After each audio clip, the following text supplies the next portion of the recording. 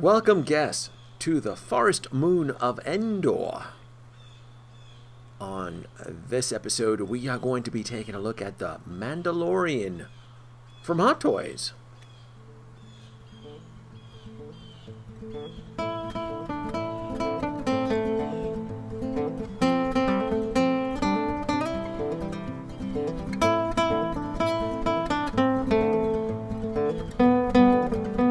Hello folks, Danoby2 here, and thank you for joining me once again on a true visual tour. I thought it would be fun, and I thought it'd be kind of cool to go on location to the Forest Moon of Endor and do a good old-fashioned unboxing of the new Star Wars The Mandalorian 1/6 scale Hot Toys figure.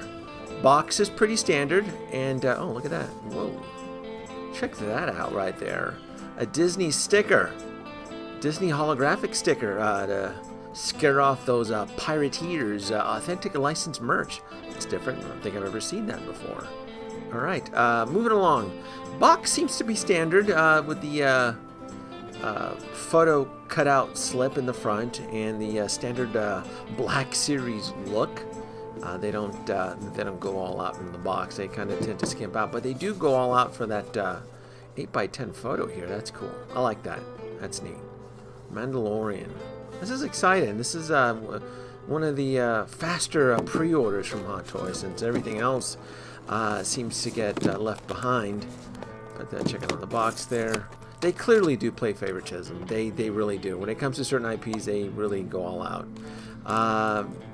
Like 2 pairs of hand. That is the bounty tracker and little tracking device there. Trigger fingers and fist bump hands. And what do we have here? Oh, that's cool. Look at that. Checking it out here. Starting from the bottom. Oh, look at I like how his cape has the little jagged edges on the bottom there. The Stormtrooper helmet. Let's start off with the Stormtrooper helmet. This is cool. Now, I gotta say, this Stormtrooper helmet is probably the same recycled mold from the Ewok adventure, the Ewok and Leia. That doesn't make it bad, though. It's still pretty badass, though, once you put it on a pike and keep off intruders from invading your land. The plasma rifle. See, this is what I'm talking about. This is this attention to detail is incredible. Sometimes I really do feel that Hot Toys, they really do play favorites when it comes to certain IPs, because certain rifles and guns they kind of skip out, but on this bad boy here, this thing looks friggin' badass. The detail, the weathering, the paint application on this thing, it's cool. It's cool, and I like how he has the little lightning plasma effect, so that once you attach it to the mandibles there, you get a little cool plasma effect. That's neat. Not going to use it though, but it's still neat. His trusty Western pistol there. That's cool. Look at that. Look at that detail on that thing. That's neat. I like that. Pop that on his holster on there. That is cool. Let's get to Mando. Let's get to the oh, this is I thought it'd be heavier. That's my first impression. My first impression when picking him up, I thought it would just be heavy. For some reason, he looks like a heavy figure. And it may be because I'm just so used to picking up heavier die-cast Iron Man figures. But not saying it's bad.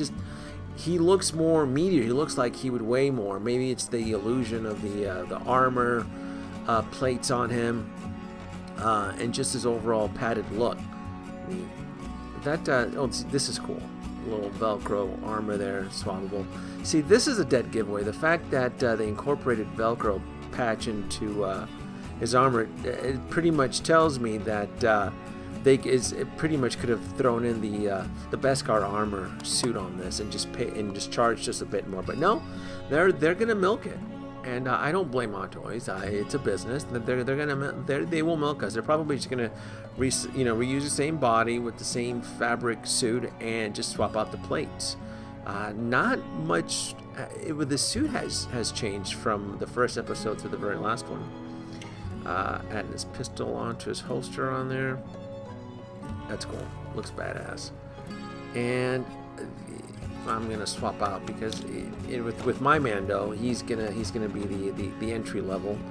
So he's going to have to earn that Beskar armor, which will come in the Mandalorian figure too, because that's the deluxe version that comes with the child. I have that on pre-order as well. Helmet looks badass. Helmet really looks badass. The only thing I would have probably, and it's not a deal breaker, would have been, why did they make the helmet die-cast? They could have. Not saying it's bad though. The weathering on the helmet is pretty cool.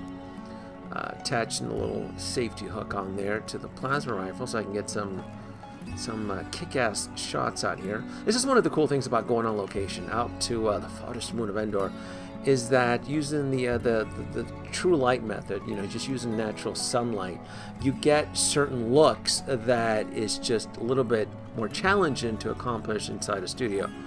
But it looks realistic. I mean, from certain angles, it looks like, you know, he has his little tracking fob on there, and he's on the hunt. He is definitely on the hunt. Love this figure. I also like that they didn't skimp out on the base. This is a sturdy, durable base versus the Jawa base that had that cheap little plastic film shell. But this is hard. This is rigid. I like the feet imprint on there. That makes it like he's just walking through the sands of Tatooine. This is really neat. Love everything about this base. And that concludes our on-location shoot, and we're going to be moving indoors for a little bit of a more of a closer look. That's him on the base, crotch stand, everything. Love this figure. I can't stress how much I really love this figure. I'm just right now. I'm expecting the boots. I want to know what is glued on, what's not. Those little canisters on there are glued on, so they're not loose, so they're not gonna come loose. Again, a dead giveaway with the armor is that everything is velcroed on there, so you know that they're just gonna use the exact same outfit and sell you the Beskar armor version. Popping right there, versus why didn't they just include it? That's the only gripe I would have about this figure. And it's kind of like a hybrid. I'm squeezing his thighs there because it's a hard figure frame, but it's padded, kind of to give him a little bit more weight. I think that's the illusion that kind of caught me off guard. So it's kind of like a Captain America body, where it's a hard body with padding on it. I'm expecting the front breastplate here. That too is velcroed on. Again, the dead giveaway is that they essentially could have sold you the Beskar armor with this figure. There's really no reason on, but I understand, you know, if you want the child, you're gonna want it. I love the plasma rifle attached on with that safety hook in the front. That's how I'm gonna keep him posed, and I'm gonna swap out his right hand here. I'm gonna have him hold his 6-shooter there. And he's gonna start investigating the locals. Now I kind of wish I had a sandcrawler. They're not a sandcrawler. Yeah, the sand people, as he's interrogating the locals, the Jawas and any other Denzians around in the area.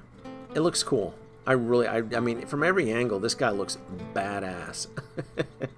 I love it. I love it. This is fun. I enjoy the show. They really hit the home run with this thing. Gonna complete the Stormtrooper helmet pikes there. That's a bitch right there. This right here, putting these things on. My God, heaven forbid. You gotta jimmy it without trying to warp the plastic pikes on there. And once you get the helmet on there, it's cool.